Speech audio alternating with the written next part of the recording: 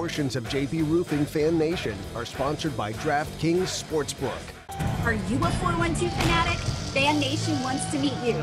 So let us tour your fan cave, see your crazy bobblehead collections, check out your sports tattoos, and get a taste of your tailgates. Email us at fannation@kdka.com and tell us why you want to be a part of Fan Nation. And don't forget to tag us on social media at #FanNationKDKA.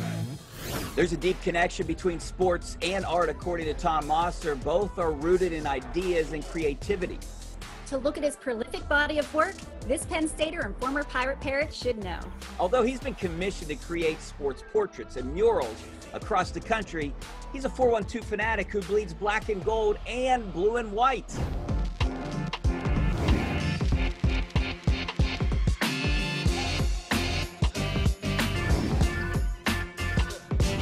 Looking for the perfect painting for your fan cave? Then you've come to the right place, the design studio of 412-based artist and superfan Tom Mosser.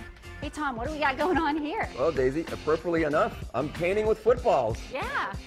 I don't know if anybody's ever done this, but I call it football impressionism. So I'm working on a creation of the Steelers logo. I played a lot of beach volleyball at Highland Park.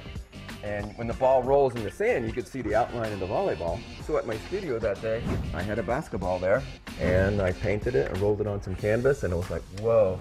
The idea of painting a youth-sized football and rolling it onto canvas to create art. And I think I just sort of want to inspire people that they have great ideas too.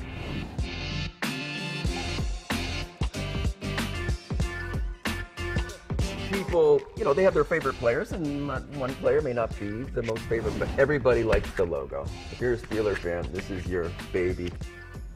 So I do a lot of logo treatments, as well as giant football players, landscape paintings, whatever. Marilyn Mew is unique because painting him, when he played, his face was always really serene. So all this chaos is going all around him, and he'd be stoic. And you see the players in the background, and they're grimacing, and those are terrible people to try to depict in the art. But he would just be calm, and I think that was part of his genius.